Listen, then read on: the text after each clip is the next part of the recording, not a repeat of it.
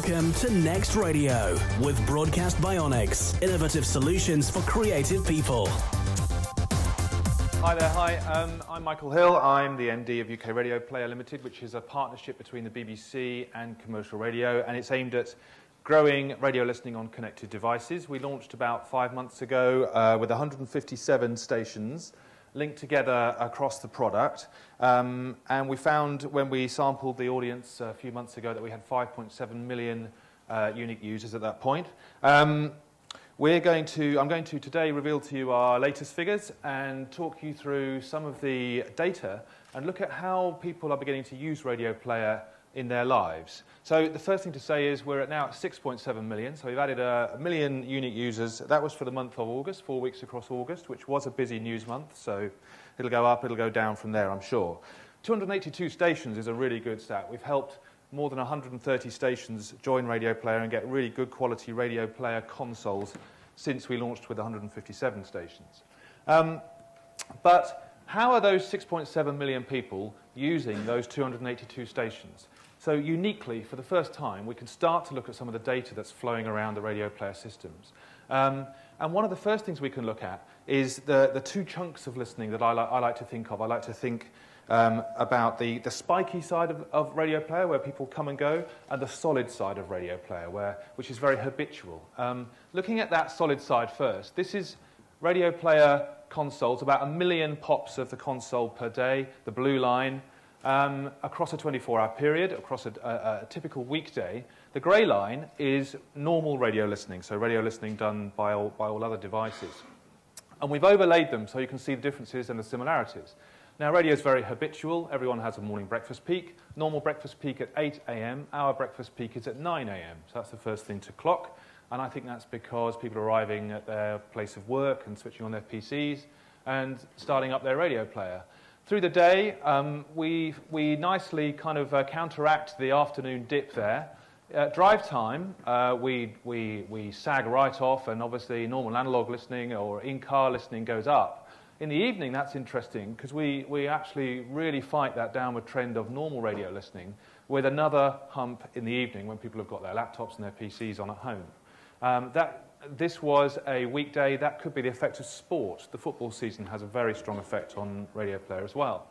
When you zoom out, this is 4 weeks of Radio Player. So now we're looking at about 25 million pops of the Radio Player console across the whole Radio Player network.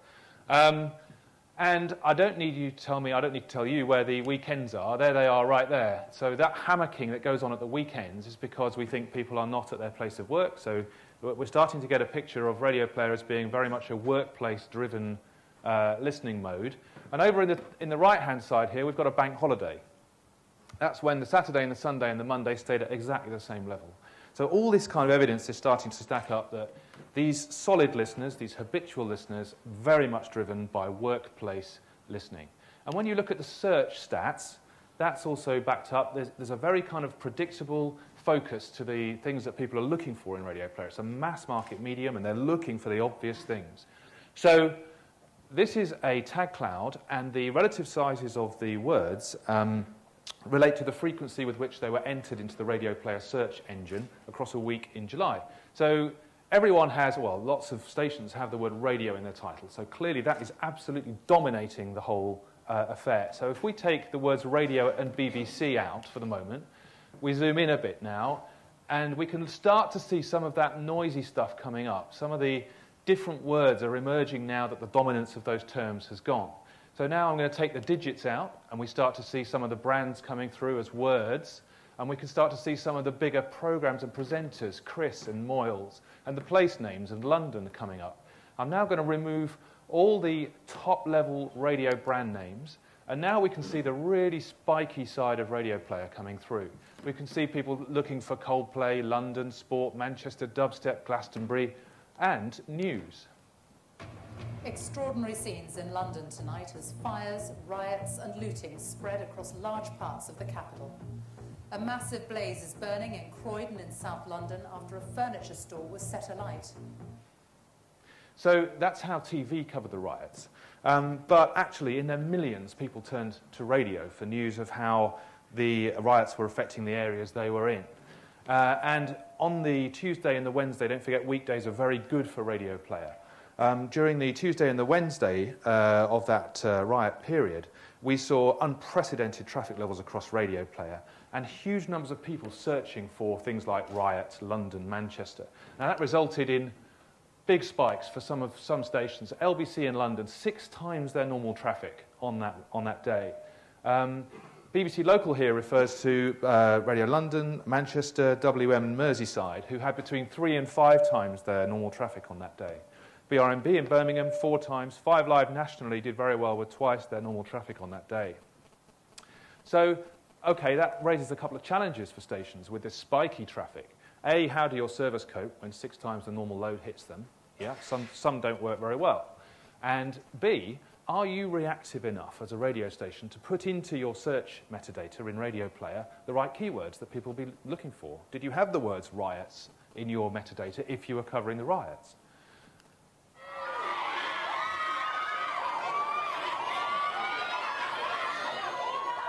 These guys, One Direction, seem to be on a kind of perma tour of the UK, and they are visiting every single bloody station in Radio Player by the sound of it, and every time they do, the servers go pop wherever they visit, because they have an enormous global fan base, and they are constantly tweeting about where they are.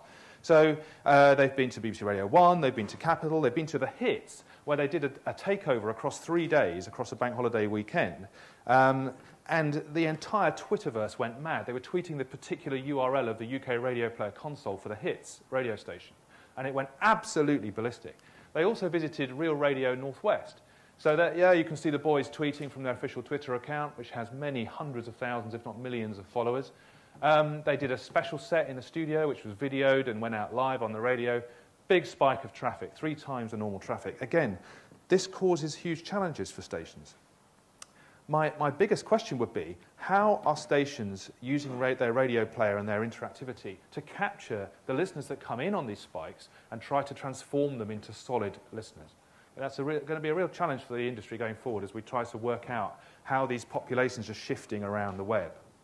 So, in 15 seconds, I'm going to give you a chance to win crap prizes in our console quiz, which is wrapping up this particular sequence, and they really are crap prizes. I'm very proud of these. A few weeks ago, I was sent on spec by a marketing agency some promo gifts, branded Radio Player headphones in a retractable thing. So far, fucking cool, but actually, it makes everything sound like a telephone. So I thought, what better place to give them away than a room full of audiophile radio geek? So in a moment, if you know your Radio Player consoles, you'll be able to win those. First, though, a little word about the next few months at Radio Player. We're at 282 stations. I'm very proud of that. We are going to bust 300, hopefully before Christmas. And we're going to do a big push on the smaller community and student stations that haven't managed to get on Radio Player yet. Try and really help them. We know there's a long way to go before Radio Player V1 becomes truly great. So we're refining the search engine, we're upgrading the console around Christmas as well, and we're going to try to get Radio Player into more and more places where people are. Please try the new Facebook Radio Player app if you haven't yet, and let me know what you think. It's quite interesting in that it mashes Radio Player data with social data, and we're looking at, obviously, tablets and mobiles and IPTVs as well. So, here we go, the console quiz to win crap prizes. What I'm going to do, I have trawled the corners of the Radio Player family, and I've found some of the lesser well-known Radio Player consoles. I'm going to reveal them a bit at a time. You're going to shout out when you know which radio station it is and put your hand up, and Matt is going to throw a crap pair of headphones at you. Here we go. Well, we got there without anyone saying. All right, so is anyone from Amazing Radio here? They really don't know what you look like. Okay, next one. Don't forget to shout out as soon as you know what it is. Jackie. Yes. Radio Jackie. Who is that down here? Right. Next one.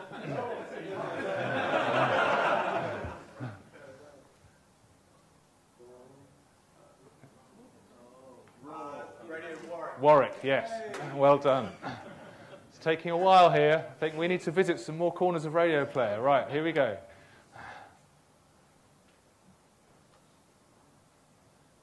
Come on, it's there. The logo's on the screen. Next. Oh, yes, UCB Gospel.